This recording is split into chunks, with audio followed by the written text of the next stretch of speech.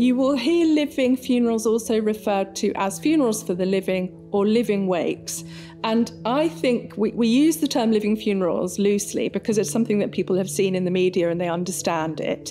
But what I want people to know is that they can be anything you need them to be. It doesn't necessarily mean that you are attending your own funeral, you're sat in an aisle, there's someone at the front talking about you, and you're listening to your own eulogy. It doesn't have to be like that.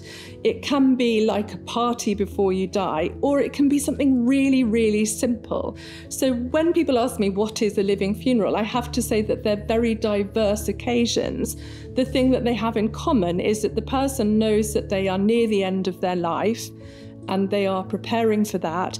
Very often they don't want a funeral at all, and they might want to say goodbye to their people, or they might just want to have everyone gather to tell their stories. And one of the things that I'm most passionate about with living funerals is that people get to process their grief, they get to look at the photographs, they get to tell the stories, and the mischief comes out and everybody laughs and everybody has a drink and they eat their favourite food.